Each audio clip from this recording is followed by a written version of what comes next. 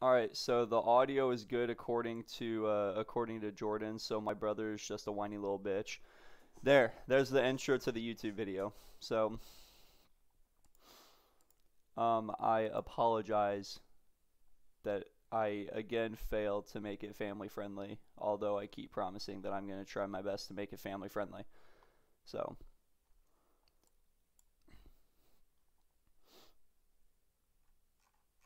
all right, so we're below VWAP on both the ES and the Nasdaq today. I don't think there's any major news coming out in the US today. If there was, probably already came out. I don't really see any extreme reactions here, so I'm going to play it as if there isn't any this morning.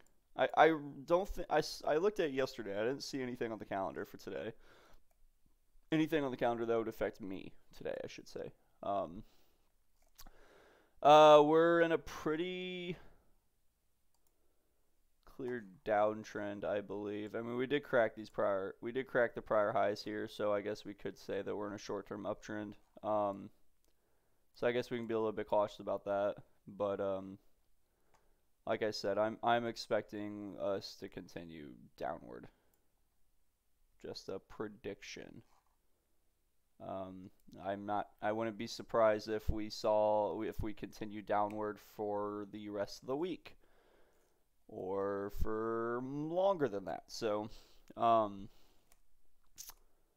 just kind of how it's going nowadays. We got a pretty good run for about a month there at the the latter parts of the summer, and all good things do come to an end, and it's kind of looking like that might be the case. So we're just gonna, I mean, we're looking at it we're looking at 5-minute intervals. So really the long-term trend doesn't affect us a ton. I'm just looking at, really I just trade whatever's right in front of me, but even what's right in front of me seems like it's probably going to continue downward. So we go ahead, get all these in here. Monday's value areas, it's all right, I guess. Looks like we got value area high sitting at 1370. So, and then we got Friday's value area low sitting down here at 12,920 roughly. So it's really, I mean, it's a 150 point range on the Nasdaq. The ES was that like 50 or 60 to 30 ish. So nothing too crazy there, but we're currently sitting below yesterday's value area low.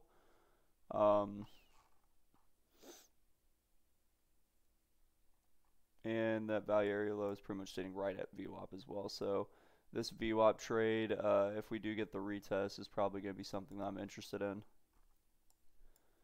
We'll kind of see how the ES reacts whenever we get to that point, but I mean, we're basically already playing it out right now anyway. So we've got basically two taps just right below VWAP. So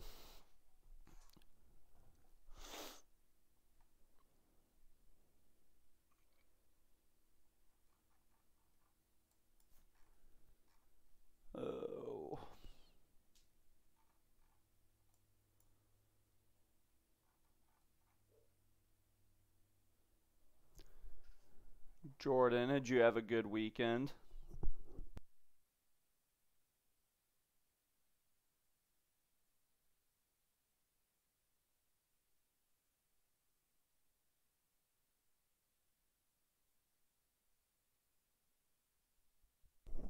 Oh, well, that's cool.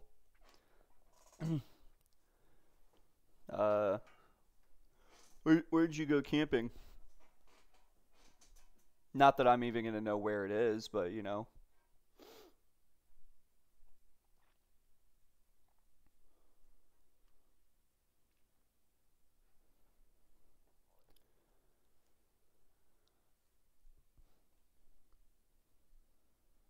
Rin link, but yeah, more like glamping.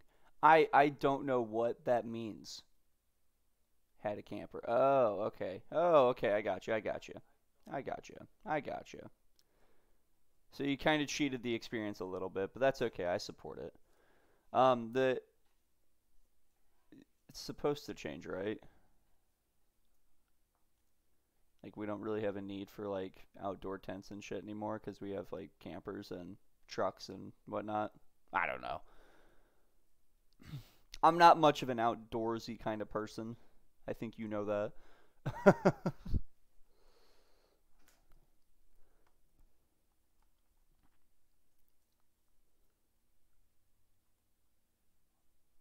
Oh, I mean, yeah, yeah, that's true.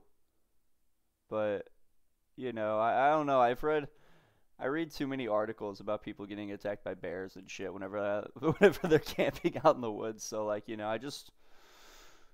tents just don't seem like the safest option, I guess is what I'm getting at.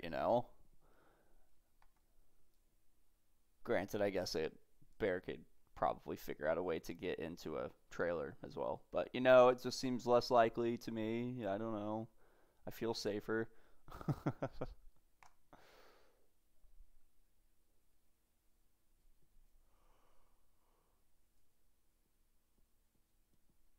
Hey, there are bears in Missouri, though. Not too many doesn't mean there aren't any.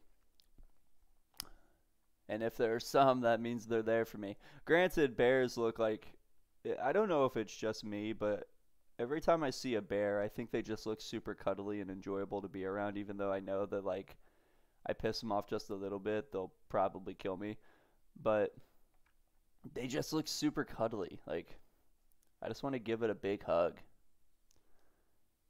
And I know that would be a mistake, but I just want to do it.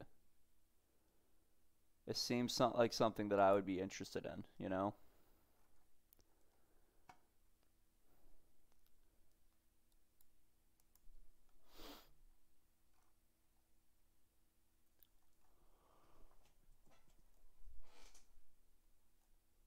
Yeah, exactly. put put an extra bed in the tent, make the bear your friend. Dude, I want to use the bear as the bed though. It just looks so soft, and I want it to be cool with that.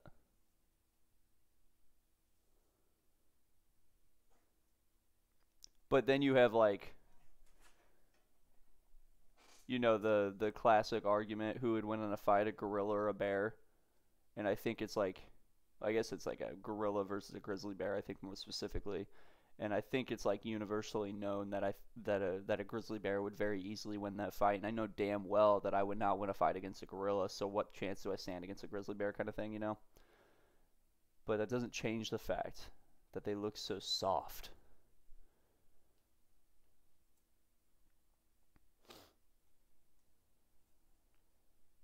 I know, kind of a weird conversation, but we're gonna have to deal with it. 7:50 and I just woke up, so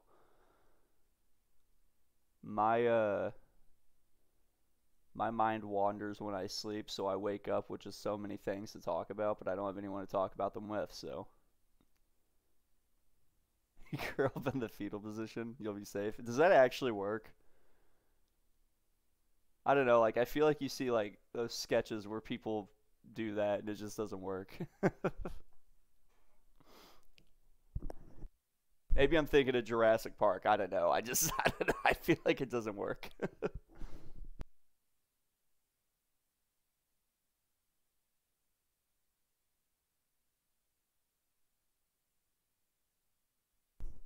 Oh, so if I ran into a bear in Missouri, then I'm kind of screwed.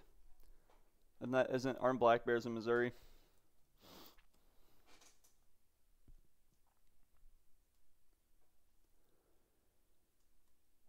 30 seconds closing here as well.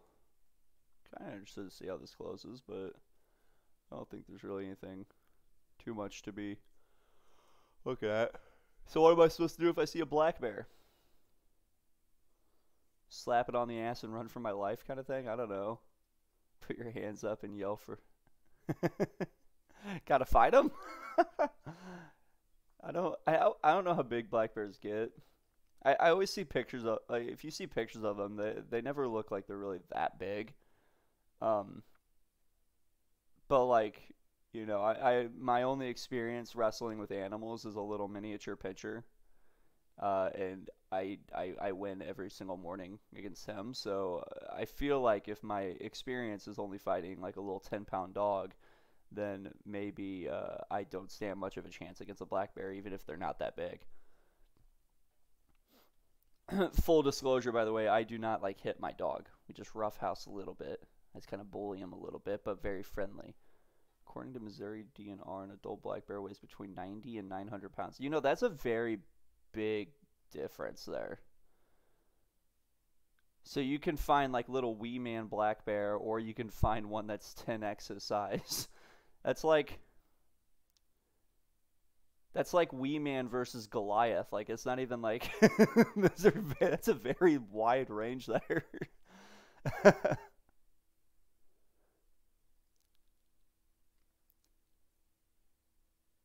It's like you can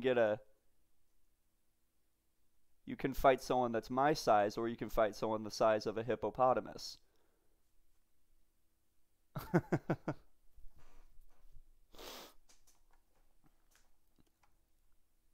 Well,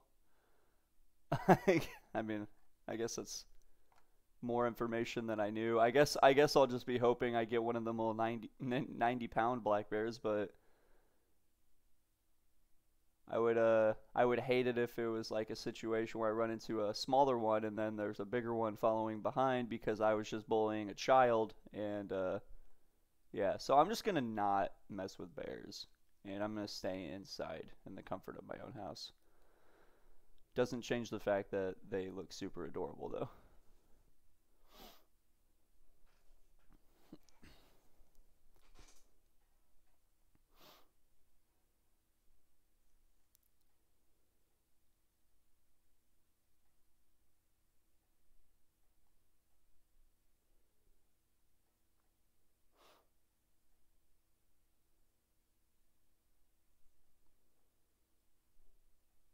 Man, oh man.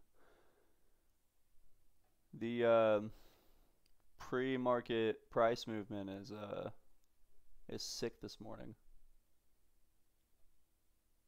Super sick.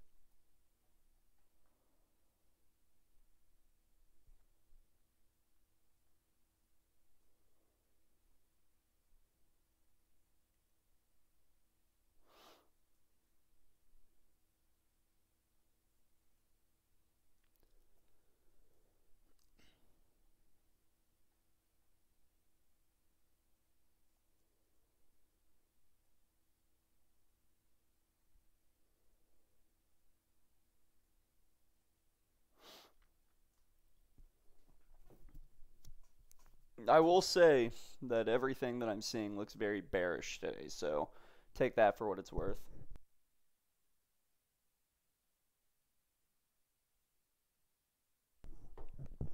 I mean, pretty much since we hit new highs, everything's been just looking a little bit down. So,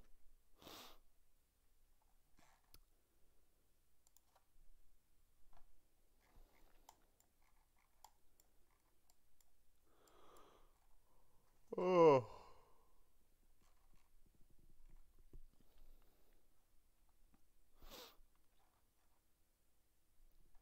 Basically all I'm waiting for right now is a good signal to short the market. That's kind of what I'm waiting on. Um, I don't think I'm really going to be looking for too many long positions today. I think everything's going to be. I'm expecting to only be making moves short. That being said, excuse me. That being said, whenever market opens, things can flip on a dime for me. So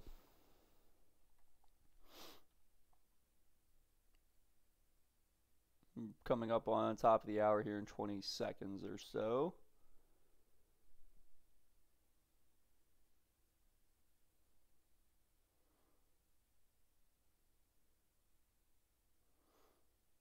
It's a good close here. I'm kind of liking how this is looking.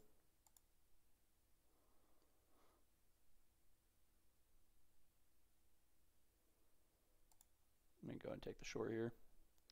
Just a quick move. I'm not gonna wait too long on it, but I just like how that closed. We got the good red engulfing candle there, coming down to these prior lows.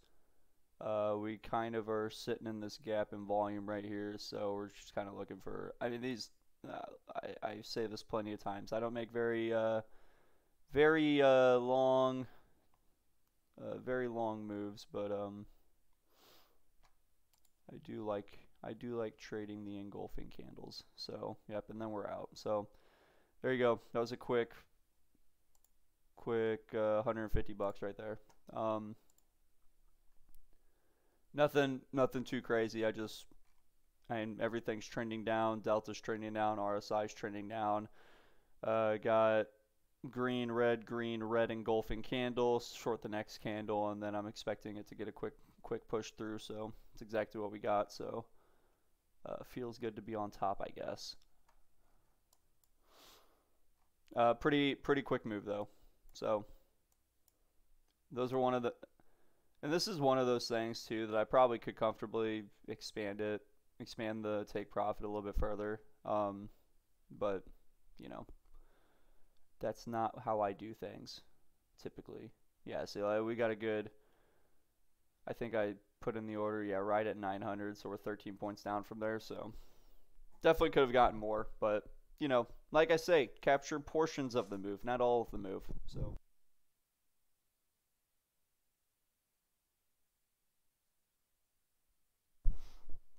there will be plenty more of those setups throughout the course of a day.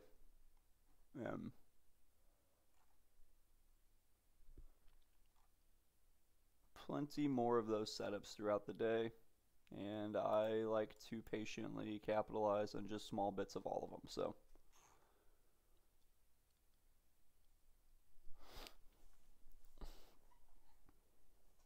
but I have to get at least one trade in on this for the morning video. So